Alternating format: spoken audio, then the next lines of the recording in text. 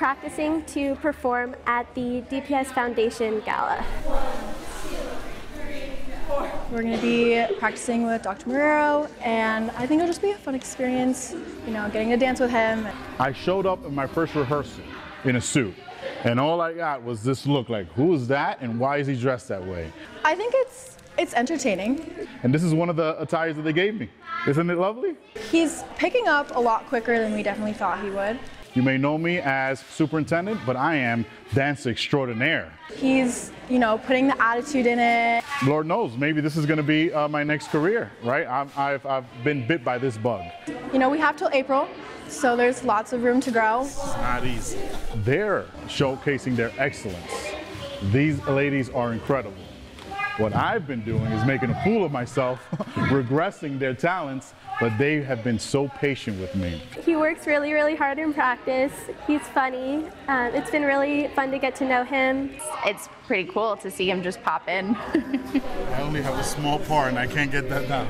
This is top tier when it comes to just movement and dance meets ballet. And I mean that in every which way. My leg is not designed to go as far up as they're making it go.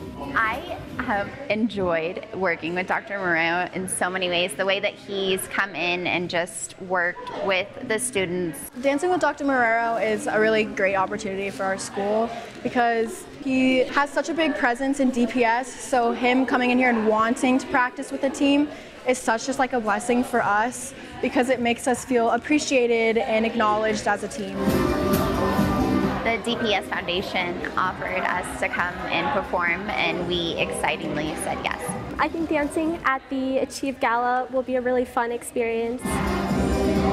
We haven't really danced in that kind of setting yet, and it'll be a fun time to share with my teammates.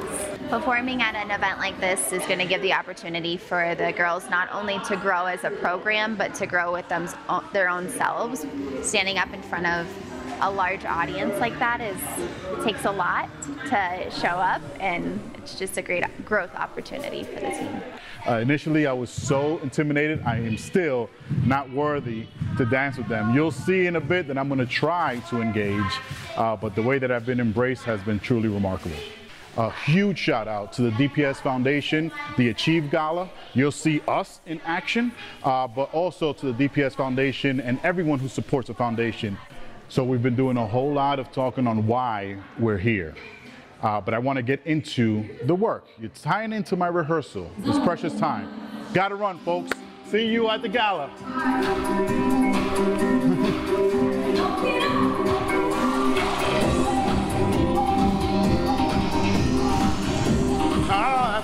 That's my turn.